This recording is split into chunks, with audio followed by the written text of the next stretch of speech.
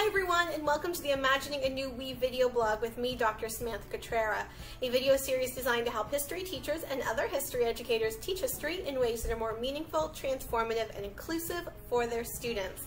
I just want to thank you, as always, for all of the views, the comments, the direct messages, the emails about the Pandemic Pedagogy series.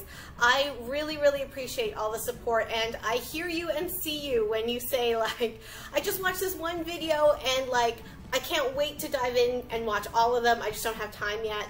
And, like, I started watching these. I have like a short list of ones I want to watch, but like I'm just too in it right now to really like think through it, and I totally get that. So that's one of the reasons why I'm going to like dial back Pandemic Pedagogy a little bit moving into June and July, so that you can catch up on videos and that I can start a new project, a new video series that kind of came from a lot of the behind the scenes conversations with the people that I've talked to from Pandemic Pedagogy. So the conversation will continue, but maybe in a different vein.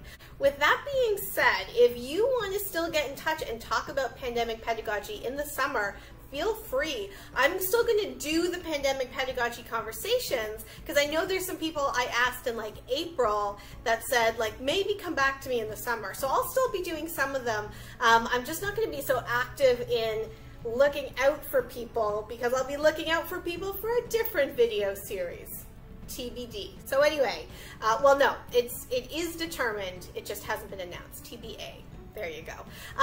One of the awesome things about this series is to be able to like know all of the different communities and all the different connections that people are bringing to our conversations and that often invite me to be a part of. And like this is an example of that because one of the early videos I talked with John Bickford, or Jay Bickford, and he works at Eastern Illinois University. He connected me with a professor who's just coming off sabbatical by the name of Dr. Bonnie Laughlin-Schultz, who we are going to talk to today, as someone that would be wonderful for this series. Because Bonnie is a historian, but she's also the coordinator of the social studies teaching program at Eastern Illinois University. So if teachers want to teach social studies, they go through the program that Bonnie is the coordinator of.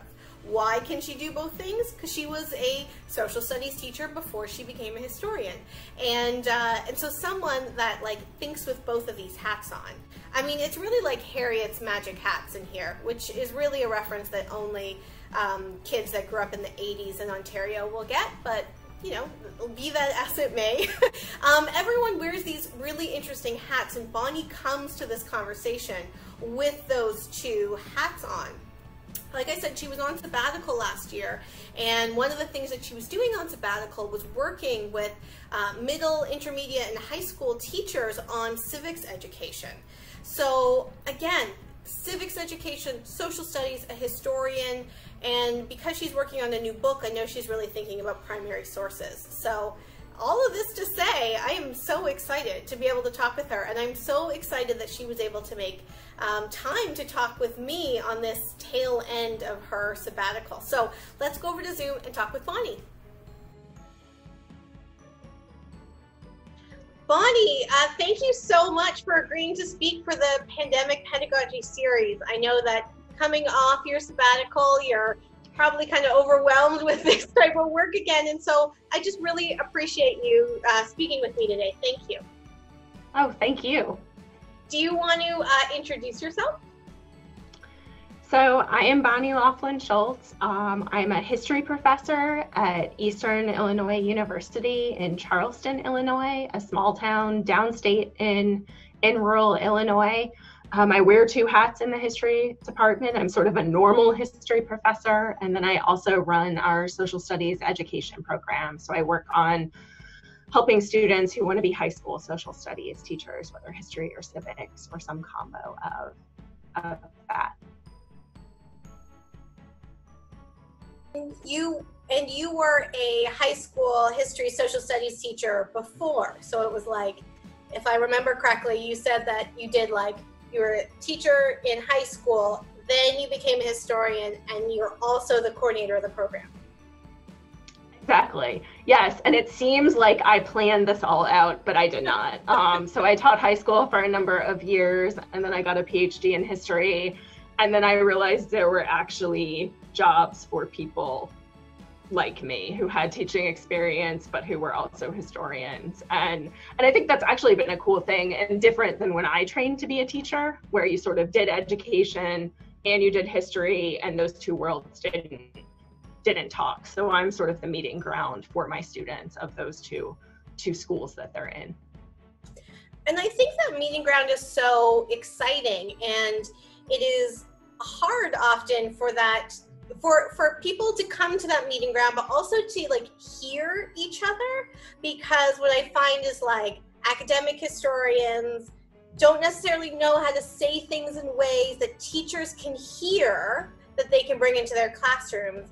And teachers don't really know how to tell academic historians enough. They're like, that doesn't help me. I need something else. And so I think it's really powerful that you can bring, that your career brings both together. But I think that translation is such an integral part of history teaching conversations.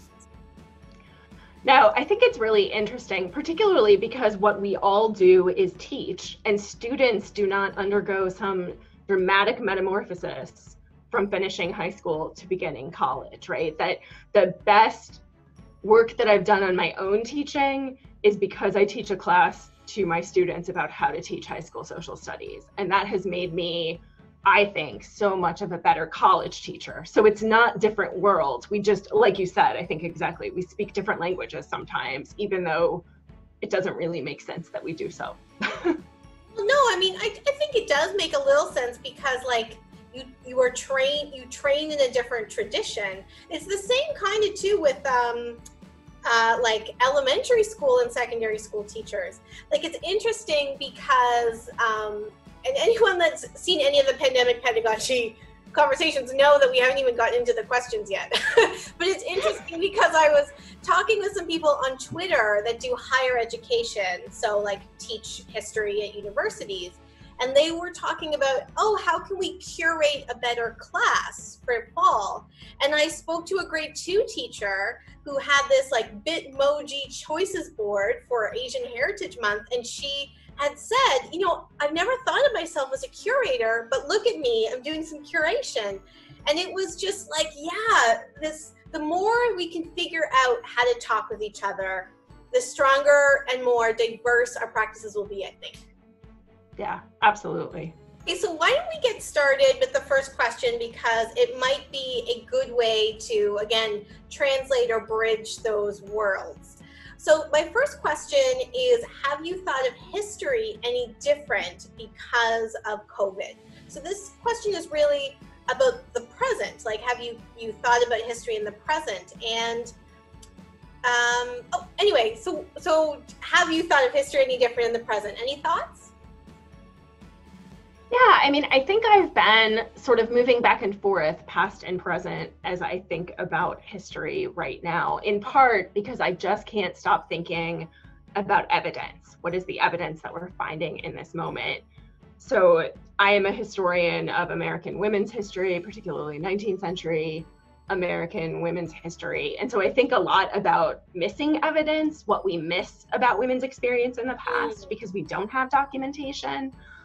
And so I think I've been, you know, sort of overwhelmed right now with seeing evidence of this moment everywhere. Everything is historical evidence and documents, but it has made me really reflect on how small our body of evidence is for the past. When I'm thinking, you know, my son having a Zoom call with his teacher, that's a historical document of this moment. No, there wasn't Zoom in the 19th century, but there were these daily experiences for the sort of great events that we talk about in textbooks that we're missing the texture for. And I think that has been really sobering to me, but I would also like to think that it has been humbling in that way and will make me more thoughtful as I seek out evidence in the past, I hope.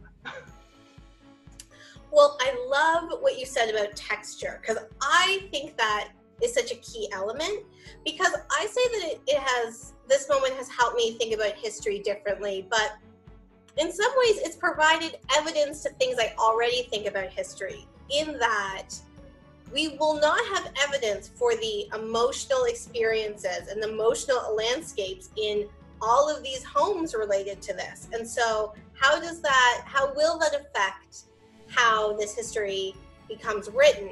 But then we still are recording a lot. So in other eras where that is not the case, we are both missing the emotional landscapes as well as the evidentiary records. And I think that because I did a video about like, why aren't we teaching more women? Because the structure of history doesn't allow it necessarily. When you're focused on like a very grand tradition of history, that how can we make space to think of not only different evidence, but like to allow space for even like creative nonfiction with a little bit of evidence that we have. Have these ideas come into play at all for you at all? No, I think that's really interesting. And I think one of the sort of hallmarks of for me as a historian, so I wrote a book about women who were sort of ordinary in the 19th century, but they were related to a really famous guy, John Brown. And there were moments when I was recreating their life, and there's lots of evidence because they knew a famous guy. They were part of his family, so their stuff gets saved. But also that interior experience that you're talking about a little bit, you know, there's not a lot of evidence for that. And you sort of hit this moment of, do I speculate? When do I become comfortable saying, I think someone felt something? So I think that there's that going on with some of the emotional landscape here, that it sort of gets against this place where we start to be like, no, I'm a social scientist, not a humanities person. I've thought a lot about this question of sort of, is history art or science? And where do we fall? Are we a social science? Are we a humanities? I think the pandemic has made me double down on we are a humanities, because we cannot completely understand the past. And part of it is that we want to understand what people thought and experienced and felt. And that becomes difficult to grasp, because we tell our students, right, even if we have a diary from someone and the person is writing, I felt X, we can't trust that source, right? We have to ask about bias and is this person performing for themselves, right? But I think that there are ways to get at people's emotional lives and responses to the loss that is going on, and that we see historians doing that about past events. And so maybe we can look to that. Particularly the thing that I think about is works about the American Civil War and sort of the shifts in American thought as they grappled with death changing, right? People dying so far from home without the ability to have what a historian Drew Faust calls the good death, that really involved sort of this deathbed moment with your family around you. We're seeing the same thing happen now in hospitals, where families are barred from witnessing that moment, providing comfort. And I think it's maybe our study of the past here that even can help us ask thoughtful questions about the present and think about how we suss out that experience and write about it. When you're saying, like, I think about, is history a social science or a humanity?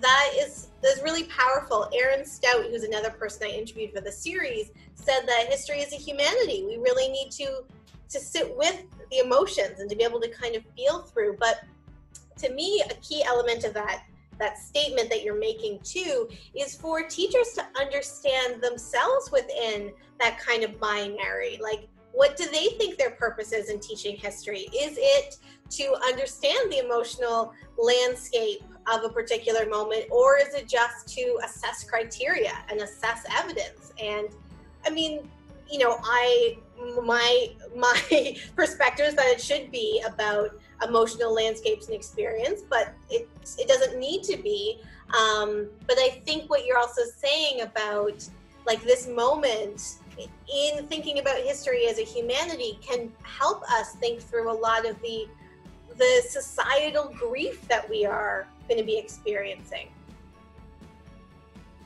Yeah, and I think categorizing history as a humanities too is saying that we can't know everything about the past. And this makes many historians kind of squirmy, like, no, of course I am capturing objective truth about the past. We know that is not true. And I think communicating that to students, both at the college level as well as secondary and even down to elementary, that becomes very, very hard, because students still arrive in my classroom thinking history is what happened in the past. And we have to sort of unpack that. And I think this moment will be a great moment to help students think through, okay, well, what's the textbook paragraph going to say about this moment? Does that match your experience? How does this work? So I think the feelings are there, but also this classification of our entire discipline. So I wrote a blog post in am I still muted? No. Okay. So I wrote a blog post in late May for the COVID Chronicles, which is a blog that has come up in Canada about the experiences of COVID. And it's about like my camera roll on my phone from the last 2 months.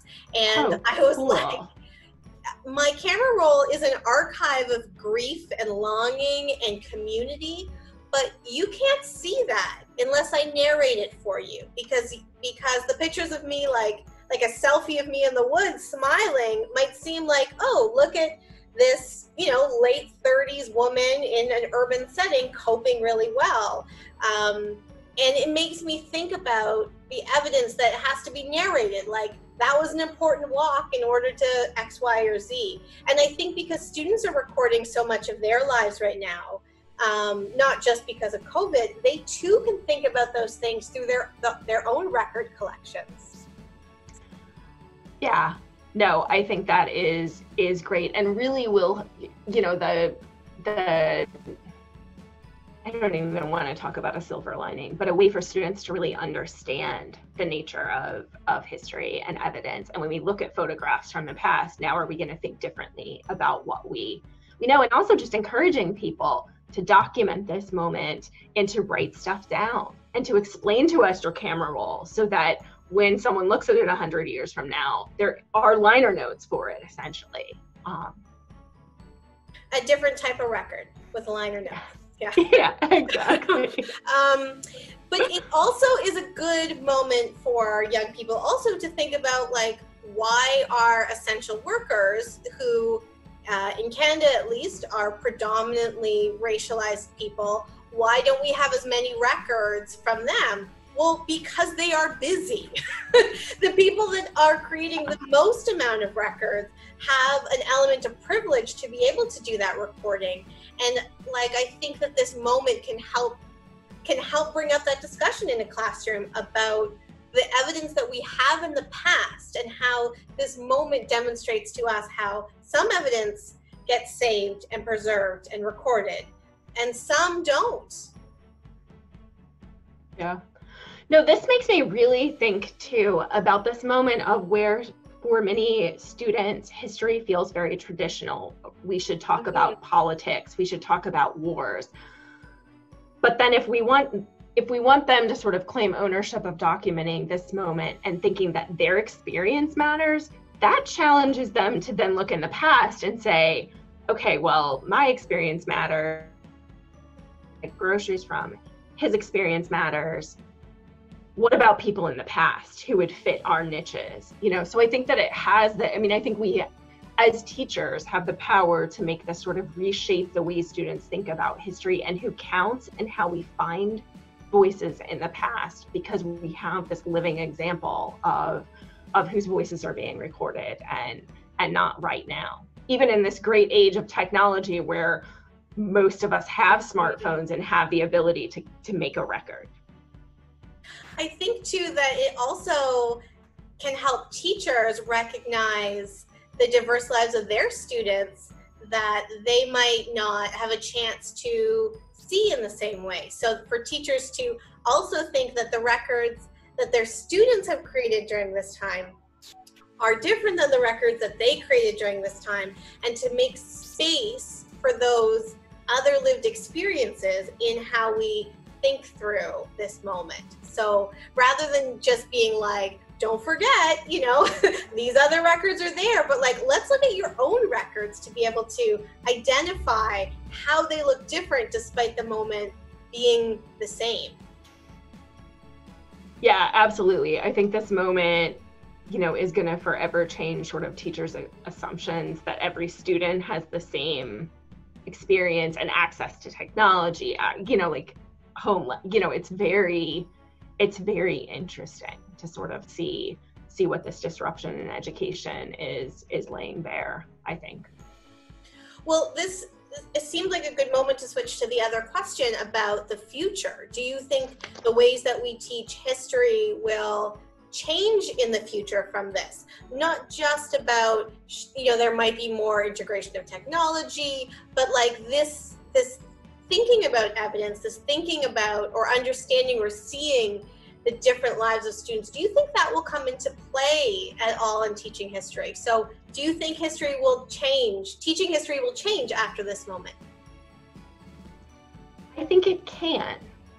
Part of the power, I think, of a series like yours is that it really pushes us to be reflective and to stop just sort of getting through the hard bits of teaching right now and sort of think about not just our own work and discipline, but what we're doing in the classroom, and to be more intentional about it, particularly, how can I be a good teacher right now, whether that's online or with students who are having such traumatic experiences.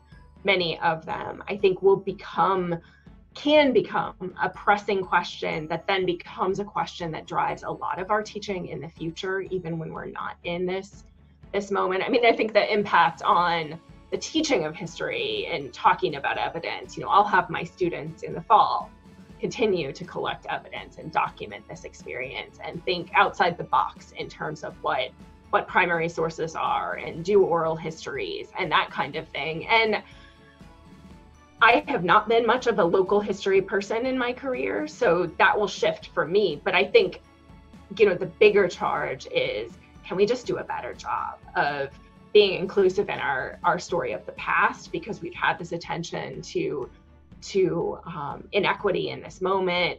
Can we think better about what our students need, that care that you talk about, as well as obviously historical content skills, all of that, but that has to be packaged maybe in a new box, I hope.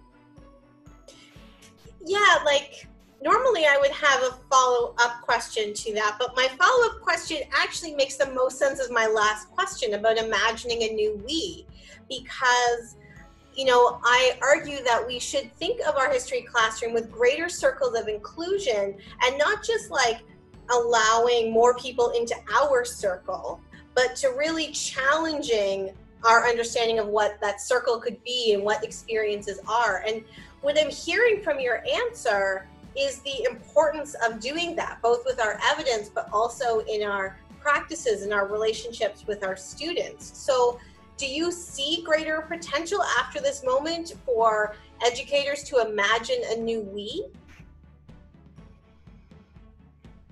I hope so.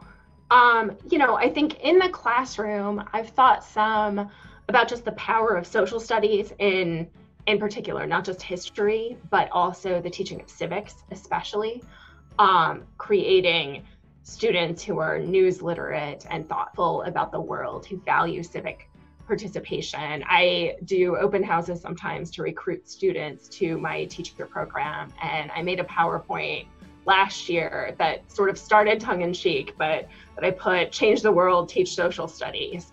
And it was sort of meant to just be kind of funny, right? That, we get students. It's true. Yeah, but then, the more I thought about it, the more I was like, no, this is the way we're going to do this, because we can model the community, that the world that we want to live in, particularly when I think about the high school classroom, right?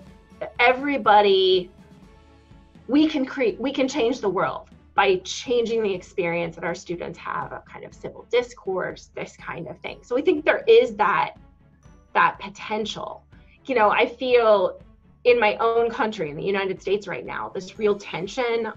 We had a virtual commencement that Barack Obama did the address at a week or two ago, and he had this just powerful message, but he talked several times about leaving behind the old way of doing things. We know they're not working, he said.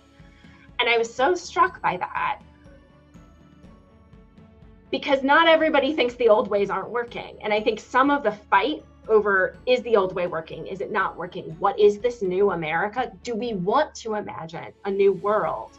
You know, that is a contest right now. And I wish I felt confident that it was going to come out on the side of, we can imagine a new world. I don't always feel that way, but I think, you know, in our classrooms, we teach towards hope and we teach towards the change we want to see, and that is what we have to do.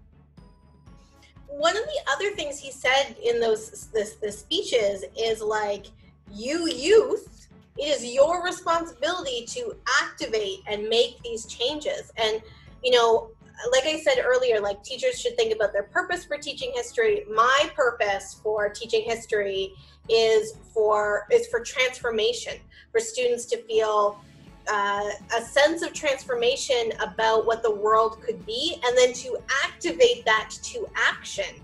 And so, yeah, social studies can certainly change the world, but I think that is our role and responsibility in our social studies and history classes, to give students the tools and knowledge to be able to do that. And sometimes that work can be scary, but I think it is really essential, and I think we're seeing that more now than ever.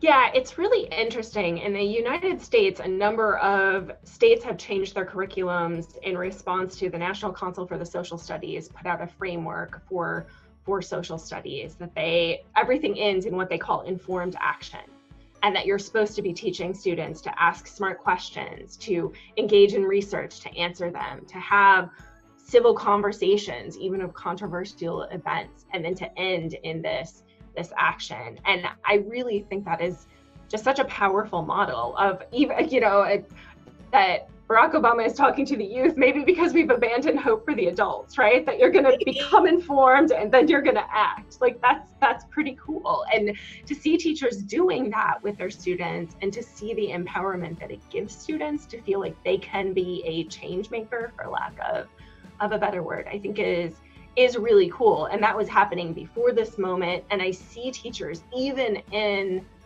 you know, these hardest of times in the spring with remote learning, trying to continue to do this work with their students. And you know, something else about this, you know, you're saying with the adults that there are some adults that don't think things should be changed, and then there are people that want things to be changed. What's interesting is that the people that don't want things to change are often using history as a foundation, like, let's do this again, for example, or like the way that things have been going have been fine. And what I think is so important is that people that want to push for a better future often also draw on the past as a way to demonstrate resilience and activism and resistance. And in some ways, drawing on the past is different than drawing on history, because that history has already been crafted. And so we can use our classrooms as ways for students to think about that tension too, and to think about the narratives that they want to see, and again, draw on the past to be able to do this imagining, to do this action. No, I really like how you're separating sort of the past from history. And, you know, we talked about history as art and science, and here we're talking about it almost as a weapon, right? That it becomes this tool to advocate for change, or maybe to imagine a pretend past to stand against change. And, you know, one of the things that I have hoped before all of this that my students would take away from from my classes is that when someone is presenting them in the past, I want them to stop and listen carefully and then think, is this true? What is this narrative trying to do? That narratives of history or narratives of the past, we use them to do incredible work in the present, and we need to be careful. Like, they are extremely effective and they are not always accurate. And that is, you know, it's in some ways, it is a very weird time to be teaching history. I started teaching history right around the turn of the century, and it didn't feel. Don't date yourself. Make sure you identify which century, because you also are historian of the 19th century. So don't date yourself. That's true. Yes. So around 2000. And it just did not feel so contested, you know, when you talk about things in the past. And, you know, I think it is too bad, but it also gives us this interesting challenge and this, you know, sort of clarion call to, we have to do this right in the classroom. There is a sort of moral urgency to giving our students skills to figure out, you know, what is the truth out there? What do I believe in? How does the past impact our present? What does knowledge of the past call for us to do in the present? How should we interpret the news? And I think that, you know, that is the kind of powerful history and social studies that I hope to see. And maybe that's part of this imagining a new we, right? That if that the youth we is coming up through that kind of social studies, you know, maybe that is what brings on a new world. Well, I think that's a really powerful way to end. We've already talked for 30 minutes. This was so wonderful. Thank you so much, Bonnie. Oh no, thank you. This was fun. Yeah, and I'm not done with this series or with all of you either. Like, I think it would be really great to like touch base after and see if and how things are changing once like the urgency has kind of lessened a bit. And I think we'll feel that in the summer, and it will feel different in the fall. So anyway, let's stay in touch. Sounds good. Okay. Thank you. Bye. Bye.